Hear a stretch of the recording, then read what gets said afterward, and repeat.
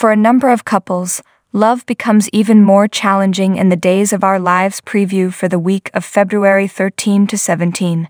Check out the preview and read what transpires below.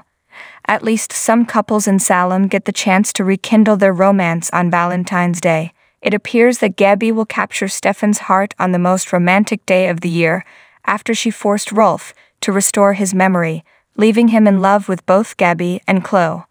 Steve fantasizes about seeing his sweetness again as Kayla, Kate, and Marlena are in the afterlife, distraught at having sold their souls to the devil's pawn Nick. When Kayla shows up, she tells him that she will only be with him on their anniversary. Eric is upset that Nicole is dining there with EJ, who she can't resist touching, while he and Sloane are out for a special meal. "I'll have what she's having," Nicole says as she turns to face Eric and Sloane. Eric, or would that be what she's eating? Things should become much more awkward when Eric and Nicole eventually run into one another later on in the evening. Finally, Channel informs Allie that she is aware that nothing occurred between her and Alex, while Alex hides under the coffee table in Allie's place. Of course, it isn't really the case.